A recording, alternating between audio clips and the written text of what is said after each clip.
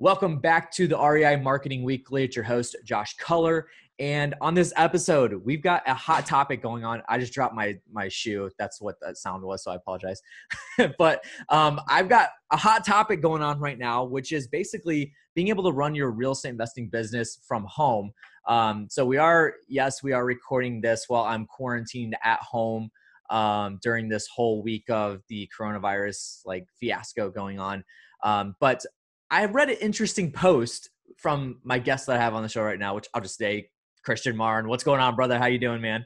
Good, bro. How are you? I'm doing good. Just hanging in there. I'm happy to have you on the show for a couple reasons.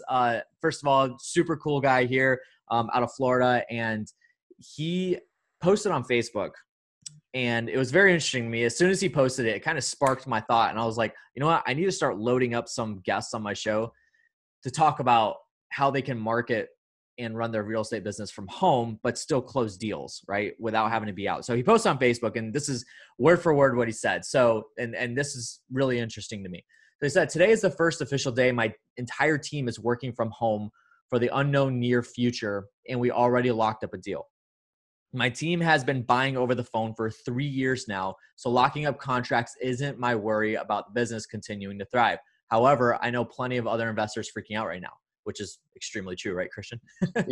Oh, yeah. And then he continues and says, this is a perfect time to get out of your comfort zone and evolve in your business. Trust me, closing over the phone is actually easier than you think. And I 100% agree because I've done it. And I'm actually thinking of doing a live webinar and going over your phone script and breaking it down and each step that you do to close a property. So this is very interesting to me. Number one is because I've done virtual wholesaling before. We actually, me and the guy I was running with, Gary Harper, and we were buying and selling in Michigan, and we did 70 properties our first year, just completely virtual. Wow, that's awesome. And it was easy, but it was also in a day and age where the internet wasn't as dominating as it is right now. I mean, we were still doing, mailers and stuff like that. But Christian, I do want to talk about kind of the marketing side of things that you're doing in order to be able to actually bring those leads in the door, and then a little bit of your process, because we all know that sales and marketing can cross over a lot of times.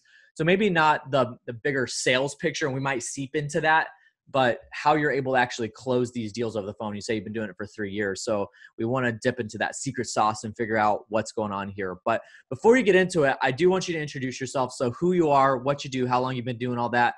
Give us a little bit of the origin story of Christian. So go ahead and do that.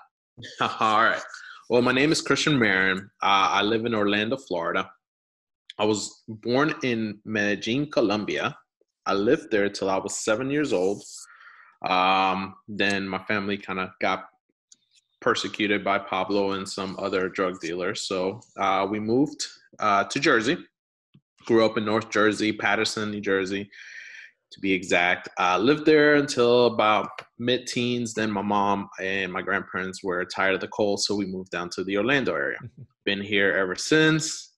I got out of school, didn't really know what to do. Went into the fire academy, became a firefighter, paramedic. Did that for 12 years.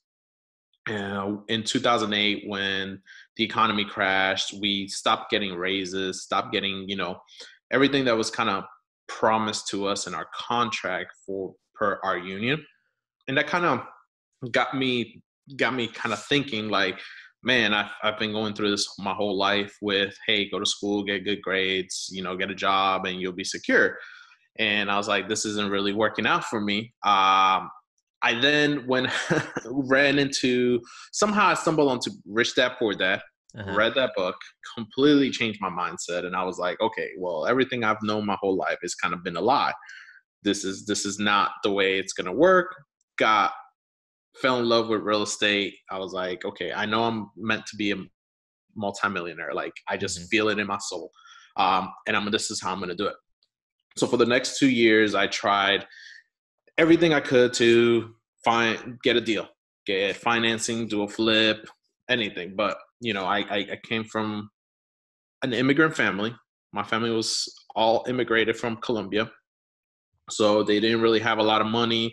Trying to explain to an older Hispanic family that, hey, take out, a mortgage on your house and I'll pay it for you so I can flip a house and renovate it. It was pretty much like talking Chinese to them.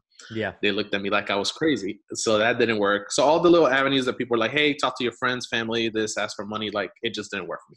But I knew I wanted to do it. So I kept going, kept working at it. Eventually I got my real estate license, tried the regular real estate route, and I absolutely hated it. It was just not for me. I wanted to do investments. I stumbled onto a company who ended up being a wholesale company here in Orlando, and was the biggest one at the time. I started working for them first as a dispo rep, and then I moved over to acquisitions. And all we did was acquire straight properties on the MLS. So I did that, made a ton of money, loved it. But as the economy started getting back up, this was now around 2015, I started noticing that it was just getting harder and harder to get deals on the MLS. Mm-hmm. I stumbled onto Sean Terry's coaching program for wholesaling, went through it, started marketing, sending out direct mails constantly, and started getting deals. And from there, I just started getting deals, started doing my own thing. And eventually I broke off, started my own company in 2017. And in 2017, we did $300,000 in revenue. 2018, we did 1.4 million. Awesome. Wow. Yeah. 2019 was a completely different year. It was a very hard but learning year. My whole team quit. I had to learn how to hire new people, how to manage, how to train salespeople. I parted ways with my two partners. And in the midst of all of that, we still ended up grossing around $800,000. Awesome. So that showed me that my process and my systems were very good. I just had a missing link.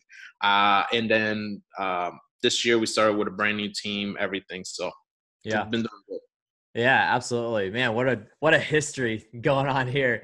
A good book will be coming out by Christian here pretty soon. So I want to talk about, obviously, like you've been through a lot. You've been on the acquisition side of things and previous, relationships you've had with other businesses and whatnot.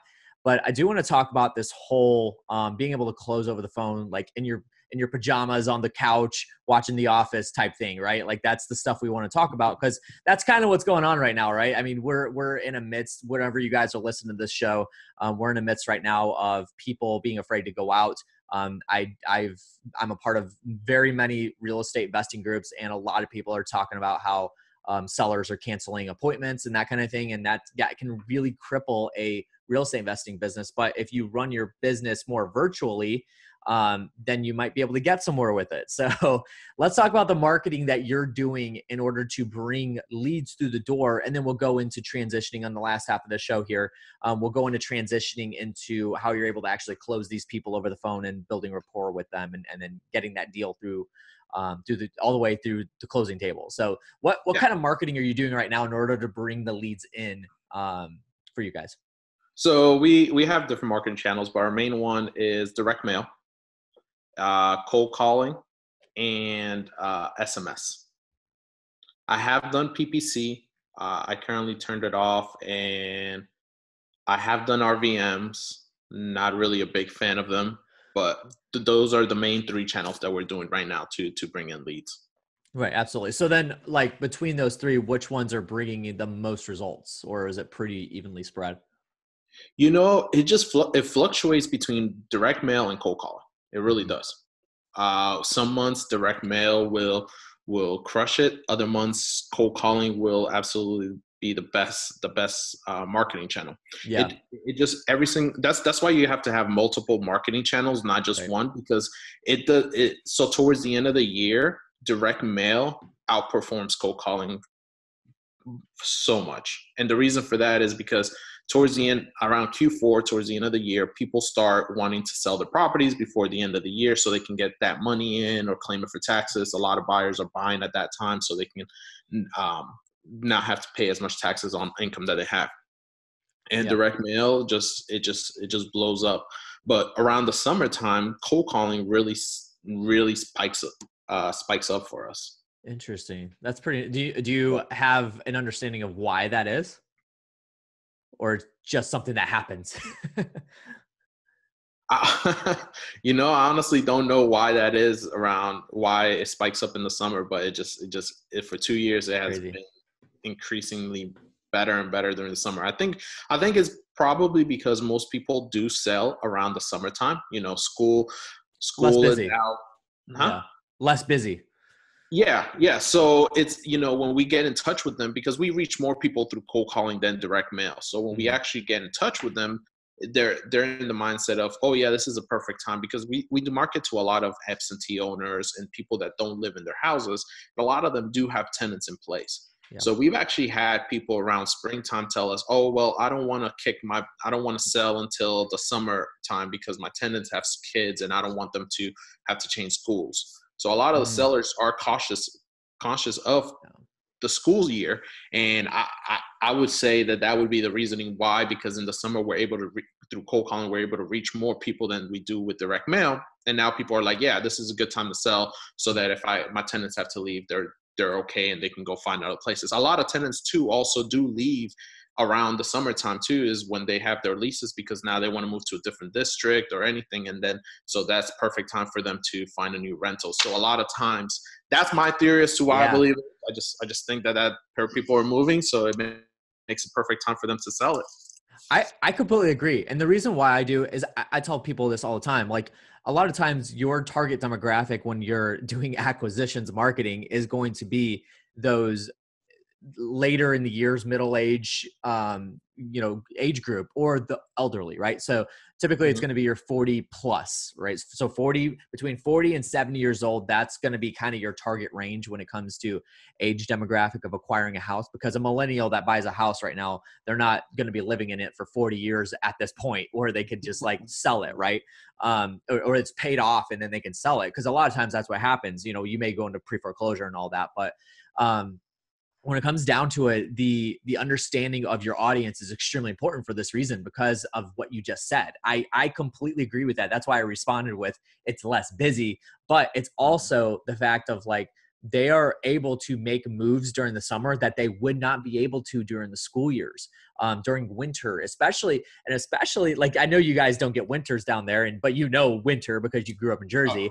But like around here, at least where I live in Northwest Indiana, Chicagoland area, like you're almost doing nothing during the winter, right? Like there's nothing that's going on during the winter because it's so damn cold. Like, so that is something that you guys got to take into consideration when you're trying to figure out what marketing to do. So in that case, Christian, do you guys ramp up your marketing around the spring in order to get those results for the summer? So how do you guys Yeah. do it that way? Yeah. So starting around Q2, I'll start ramping up marketing, and then the beginning of Q4, I start ramping up marketing a lot more. Yeah. So, and the thing is, even with Q4, you got to be cautious. You're going to get the bulk of your leads in around October and November, Mm. because what ends up happening is, most people 30 days out is when they're going to close. So in December, you really only have about 2 weeks of people interested in selling, because what ends up happening is the first 2 weeks of December, you're still going to get traction. People are ready to close. After 2 weeks, the last 2 weeks is holiday time. So they're not even going to Yeah. pay attention. They're not going to No, want to do no. it. The people in the beginning of December are going to call you and they're going to be like, hey, I want to list it. I want to list it. I want to sell it. Not list it. I want to sell it to you because, but I want to close before the end of the year. Right. Mm-hmm. After December 15, at that point, most people start realizing that, hey, I'm not going to be able to close this by the end of the year. I'll just hold off until next year. Yeah. Yeah. So Interesting. Yeah. So that's something to take into consideration. I know a lot of people, they just throw direct mail out there. They just throw out all their cold callers, text message marketing, and all that stuff. They throw it out there year round without any strategy. But if you truly want to make a dent in the results that you're going to get for and the biggest bang, get the biggest bang for your buck in your marketing, you've got to take these things in consideration. It's not just a matter of clicking a button and sending out a mass, 100,000 mail piece campaign. Like you've got to think about it in these manners that Christian is, and which causes the effect of like hitting them at the right moment. And that's what's extremely important. So I want to transition the last half of this call. We got like 5-6 minutes that we could talk about this, but how you guys are able to close over the phone. You've been doing this for 3 years. You just got a contract locked down this week. And this is a time where people need to learn how to be able to do their business from home without having to meet with the sellers. Now, I know you're going to have investors out there that are like, no, I'm always belly to belly going to make this happen. And I get that. But then when you have, and I know that this whole coronavirus thing, this is an anomaly, right? This does not happen very often.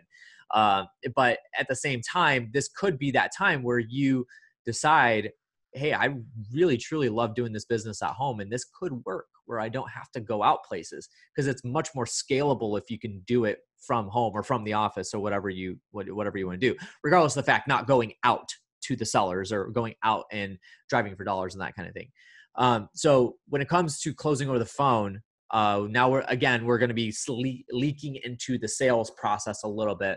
What kind of structure do you guys have? Do you have scripts? How does that work in order to close deals over the phone like that? Yeah, so we have a script that my team follows. And the biggest thing about closing over the phone versus closing in person is just asking questions. So, and building rapport. So when we start, we first set the stage. It's, hey, I'm a real estate investor. We're going to go ahead and ask you a couple questions. Once you give us that, we can then give you an offer, but we don't buy every single property that we run across. So if we don't fit your criteria, you don't fit ours, we do have a team of realtors, different exit strategies that we set it up. After that, the most important thing to do is ask them questions about the condition of the house. You got to know what the condition of the roof is, the plumbing, the electrical, and the AC. Those are your main 4 points. After that is just asking them, kind of like having them give you a walkthrough of the house. Well, have you updated the kitchen? Have you done any updates to the bathroom?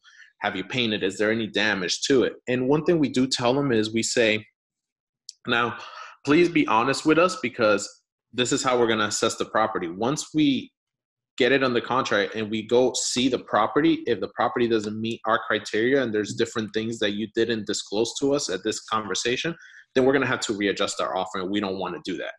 And that gets the seller into the mindset of being honest with you, because now they're not going to lie to you, because they know you're going to go to the house and see these things, and then the price is going to be readjusted and they're going to look bad, and people don't want to look bad.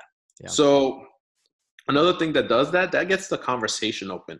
That lets them start talking to you about the current condition of the house, and they start telling you, yeah, the tenant hasn't paid this, it needs repairs here, but I can't do it, or I'm a hoarder, I'm sorry, I feel so embarrassed. And that's how you start building rapport, right? It's like what investors would do in a walkthrough of the house, we do it over the phone. It's the same exact thing. Now, people tell us sometimes we get these questions like, hey, well, how can you buy the property if we don't see it? It's a simple answer. Look, we buy multiple houses per month. We just don't have the time to go see every single one. So what we do is we negotiate it on a price. Once you agree on a price with us, we'll then send third-party people to go take pictures, videos, see it, and we'll do an inspection on it. So we're still going to do the same things. We're still going to see the house before we buy it. We're just doing all the conversation up front, so we don't have to waste your time and you don't waste our time. Yeah, because and what people don't understand is the fact that, like, when you're getting a property like this, especially a wholesale deal, the numbers are what drives the deal. And you can analyze all of that and leave some compensation room on the front end when you're doing this initial virtual walkthrough with the seller on the phone. And then if the numbers work, if everything comes to par, then you spend the time to go out and visit the property. And that's a great way to do it. It's so efficient, and it allows you to be able to not waste time. That's a big thing, right? Especially if it depends on how many, properties you're looking at too. Like if you're only getting, a small amount of leads and people actually on the phone, then maybe you want to go look at every property. But if you're looking to do a little bit of a higher volume, then you definitely want to make sure you're as efficient as possible. And this is a way to do it. So you're literally not even, making belly to belly contact with the seller until you've already vet the deal and it works. but now you're actually just confirming that the deal works, right? Exactly. So that's exactly what it comes across. So do you seem to have a pretty high conversion rate when it comes to, I mean, I don't know. Do you do any kind of comparison between selling on the phone and then selling on person? Like obviously selling, but like on the phone with the seller from the initial start, or do you guys Um, all do all on the phone? we do all on the phone. Yeah. We do Okay. all on the phone. So I don't know. I haven't compared it Sure. over the person. Sure. Well, I'll just tell you guys right now, it works. So we don't need to go into that. But I think that's a great way to run, especially a wholesale business. And so the last thing that I want to hit here, we got like 2 minutes, and I got to wrap this up for you. The last thing I want to hit here is on the disposition side, being virtual. How do you guys handle that whole process? Like, because these are all wholesale deals Mhm. that you're doing. So on the dispo side, when it comes down to it, um, do you guys just email market out? Do you blast it out to your buyers list, or how does that all work for you guys? So dispo side actually is easier than the acquisition side, and Always. always. So everything's done virtually.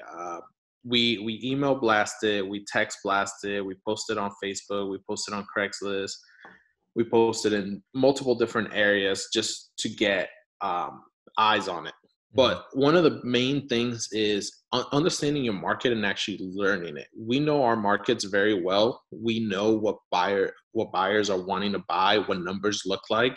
So when we send a property out, we price it actually at a price that is very attractive to investors.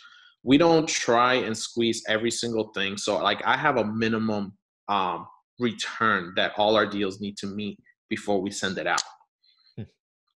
And that's key in knowing your market, knowing your numbers. Like how much return are investors looking for when they flip, right? Most investors are looking for like a 15 to 20% net profit. Mhm.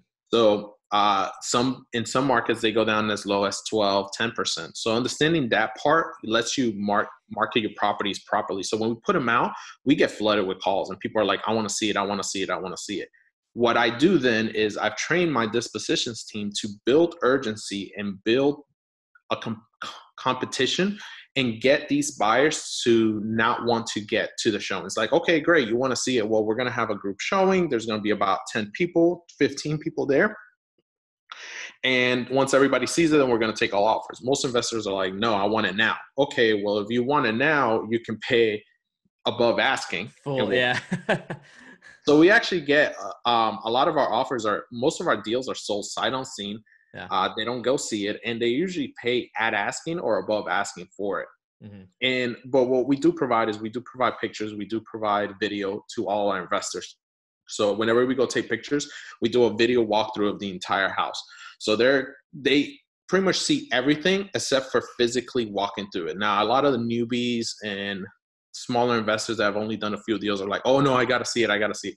Yeah. But once you start growing your list and you have a lot of big players that are like, that's good.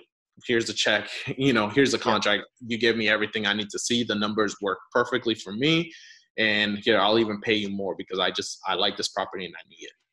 So, okay. So something I want to hit, and I want to wrap this up here, but something I really, really want to hit that I've been like itching to say this entire like last 2 minutes of you explaining this, and it's just building it up. So you have to understand the value of buying the property right on the front end. And what a lot of people like just in business in general, not just real estate, but what people understand is that a lot of times just having a good product that brings enough value is your best marketing source. So by getting the deal at the right price, now you're able to just throw the numbers out there. Like you said, you throw the numbers out there with the marketing, you get some of the pictures, the walkthroughs and that kind of thing. And people are literally, they're ready to jump on it because the deal makes sense. And that is some of your best marketing. But the reason why that trickles down into even further is the fact that like when investors see that you can repetitively get these deals at a good price and give the right numbers and sell it at the right price, that's that marketing right there that you're doing. I know it seems like sales, but it's marketing. Mm-hmm. That will create some rapport with future buyers because they know that you're getting the deals at the right price. So then when you do push it out, they're more likely to say, oh, Christian just pushed out another deal. Make sure you check that out. And they're telling their acquisitions team to go check that out and make sure that they get on top of it before it goes. So that is, I like that a lot, the way you guys do that. I agree. I know a lot of people are like, they don't want to get into the bidding wars and that kind of thing, but that works for some people. It doesn't work for others, right? So you've got to pick and choose what works for you. And for Christian, I mean, obviously this does work. Well, we don't do a bidding war. We just take the highest offer. We don't highest offer. Okay, gotcha. We don't tell anybody what the offer is. We don't tell them anything. So it's not like people are like throwing out numbers. You take all the offers and then the highest offer gets it. Yep. Just tell me what your offer is. And it can be below asking. It can be at asking. It can be above asking. My dispositions team doesn't even know what each other's offers are. Only I know. And I don't who's winning or where they're at. I'm just like, okay, thanks. And I'll let you know who gets the winning, who gets the offer accepted. And so that's the difference between the way I do it versus an actual bidding war, because I'm not bidding anybody else against. If you feel that you look at the property, you're like, man, that's too much for me. This is what I'm offering. I'll take your offer. And I've actually had deals where below asking was the best offer. Sometimes it's not even about the price. Sometimes I also take terms into account, right? So like if it's cash versus hard money, sometimes I'll take cash over hard money. Other times, if you're using my hard money, then I'll take it. Yeah, I'll take my hard money. If you're using my company to get hard money, then of course I'm gonna choose it over the other ones. So it's just different things like that. That makes sense. I really, really like that. No, I'm glad you pieced that together for me. So, man, that was great stuff. I appreciate you sharing and laying out everything that you guys do. I think this is very valuable and could help a lot of people that are possibly stuck inside of their house right now, not being able to go, and they're getting, appointments canceled left and right. So make sure you guys take a lot of this into consideration and make sure you're, leveraging technology, leveraging systems and processes in order to get your marketing running like a well-oiled machine. And then it flows into that sales process, just like the same machine that the marketing's on. And then on the disposition side, going back into the marketing after sales. So Christian, dude, I appreciate you sharing everything that you have today. I want to give you the opportunity to allow people to contact you if they have any questions. I know you mentioned on your Facebook post that you may do a webinar, but if somebody had more questions about this process that you have going on, what would be the best way to get in contact with you? Was it Facebook, email, phone, whatever you want to give out? It would be Facebook or Instagram. You can find me on Instagram at Christian Marin _official. Or Facebook. My Facebook name is Christian Marcel Marin. Awesome. And guys, I'll have that link below as always. So make sure you check out in the description of this video. I keep shaking all this stuff. Make sure you check out in the description of the video. I'll have linked the Instagram and Facebook that Christian gave out so you guys can connect directly with him. So make sure that you get with him and tell him that Josh sent you, and hopefully he'll take care of you guys. I'm sure he will. But Christian, dude, I appreciate you being on the show, man. Thank you so much for spending time with us. I know we went a little over time, so I apologize, but thank you for being willing to carve some time out of your quarantine days right now. So I look forward to having you back, man. No problem, man. Thanks for having me. I appreciate it. All right. Sounds good. Well, guys, that's going to do it for today's episode of the REI Marketing Weekly. Appreciate you jumping on and enjoying. If you are listening on the podcast, make sure you head over to Apple Podcasts. If you're listening on Apple Podcasts, give it a 5-star review. I'd appreciate that, and some feedback. And then if you're on the newsletter, make sure you subscribe to the podcast as well. But if you're in the newsletter, make sure you go back into the newsletter and check out the rest of the content that's going down. A lot of great information. And then another thing that I haven't told you guys yet, but the official platform for rei.video is out. It is officially out. And if you use coupon code first vid, then you will get 50% off your first order that you have there. So basically this platform is meant for you to be able to shoot your own videos. So whether that's testimonial videos, walkthroughs, videos for your website, for social media, whatever it is, ad videos, shoot your own videos with your cell phone, your camera, whatever, send it over to rei.video. Our team will edit it and then send it right back to you. And Christian was actually one of our beta testers for this platform. We edited a vlog for you already and looking for some more coming our way, but it's good, man. So anyway, you guys make sure you head over there, rei.video, type that in your web browser and you'll find it there. Thank you guys for listening, and I'll catch you on the next one. See ya.